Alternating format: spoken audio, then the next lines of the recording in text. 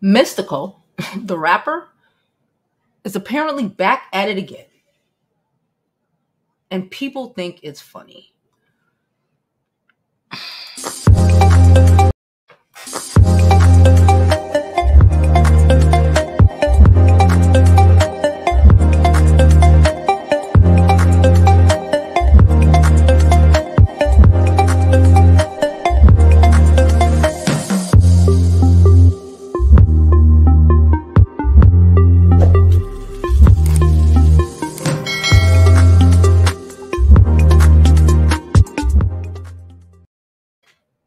Okay, guys. So I pulled up this article. It is literally all over social media. People are trolling. People are laughing about it. People are trolling. Let's read the article and then we'll pull up the shade room or something so I can show you these ignorant niggas and why women just aren't safe. Black women don't feel safe. Listen, if you're giggling in the comments, you're one of the reasons black women don't feel safe. Whether your girlfriend told you that, your mother, your sister, whoever, it's you.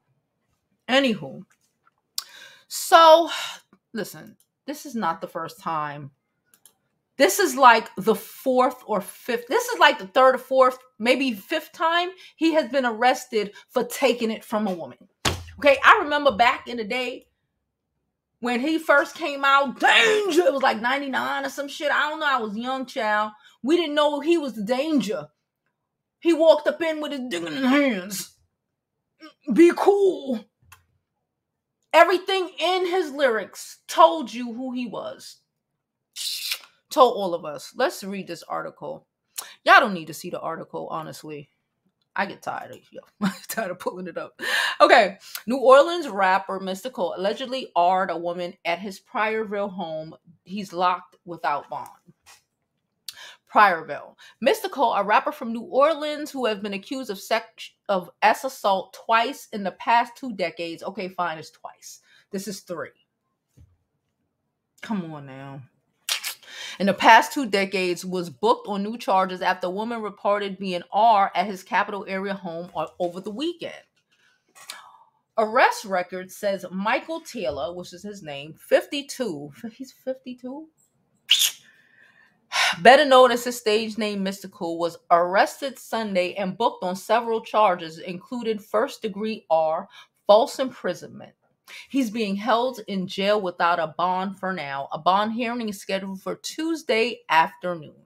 An arrest warrant detailed the violent assault, which happened Saturday and involved an acquaintance who was visiting Taylor's home in Pryorville. Documents say Taylor accused the woman of stealing $100 cash from him before punching her, choking her, pulling out of her hair and taking her keys and phone, preventing her from leaving.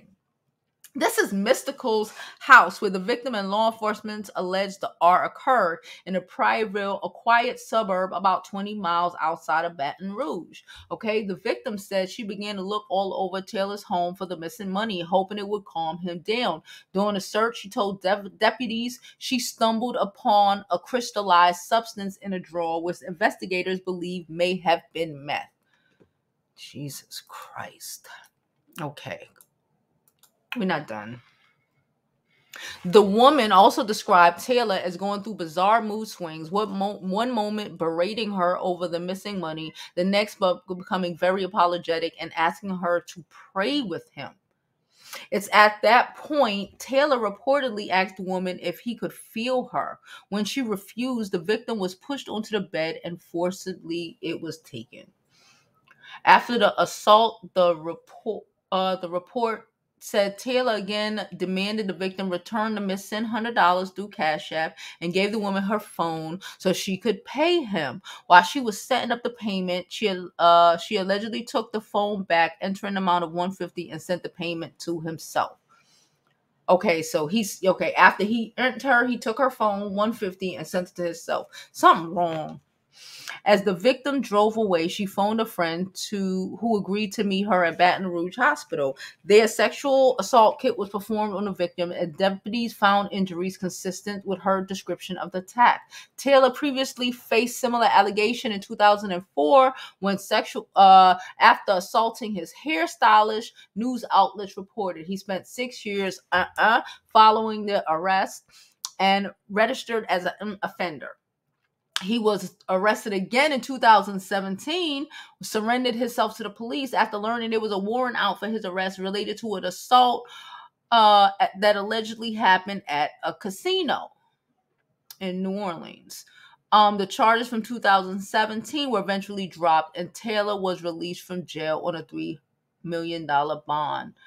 His full list of charges included first-degree R, false imprisonment, domestic abuse, battery, strangulation, simple robbery, and simple criminal damage of property. That was a long read. Listen, can I just be honest? I am scared to death of any man who is like charged. Like, you have no self-control. He has already been charged twice previously. They probably paid the lady off that was, in the casino. In my opinion, people are going to probably say, oh, she's lying. I don't see why she would lie. He don't really have anything. Honestly, if you really think about it, he's arguing and trying to fight her for $100. He sound like he's going through shit, but that ain't got nothing to do with the price of tea in China. It ain't her job to fix you. It ain't our job to fucking heal you with our ponies, our emotions, our nothing. Nothing. Okay?